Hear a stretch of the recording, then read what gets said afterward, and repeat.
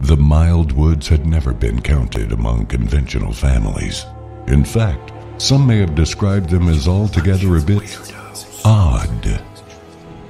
Yet it was a normal family wedding that shaped their fortunes, or misfortunes, as it were.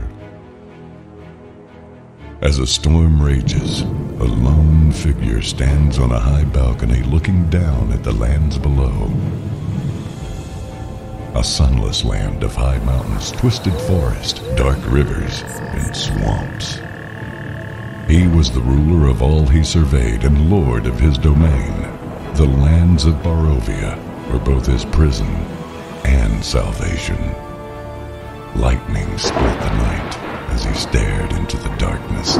Nothing could challenge his rule, and yet he looked troubled. Something new had entered his lands. Something both familiar and yet unfamiliar. A moment later, his concerned look turned to a warped smile as an idea formed. These new arrivals could be the distraction he had been looking for. 8 centuries had come and gone, and little entertained him at this point, save one reoccurring diversion. Over 800 years he had endured, but such was the Curse of Strahd.